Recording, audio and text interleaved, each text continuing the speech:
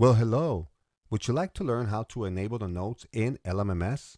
Just like you see here on the screen, if this is something that you like and you're interested in it, stay tuned and don't go away.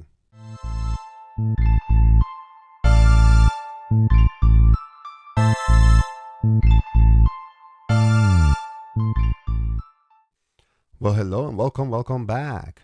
So, before I get started, I just want to tell you, don't forget to hit that button like and to subscribe and to hit that notification bell so you can get notified when I upload my next video. So now, without further ado, let me get started.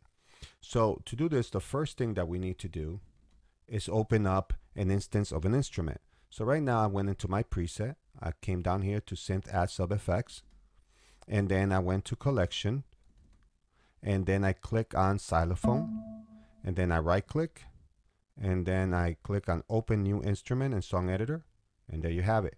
Now to open up the piano roll, you double click right here in this little square. It opens up the piano roll. Now as you can see, I don't have all the notes right here. I only have the C and every one, so that's the root note to start with. So to enable the notes, very simple. You go right here to edit, you come down to settings and click on it. Then you come down here and you go all the way down to where it says enable note labels in piano roll. So you click and you activate it and you click OK. And there you have it. You have all the notes activated in LMMS. Now to know a little bit about the notes, so this would be the C.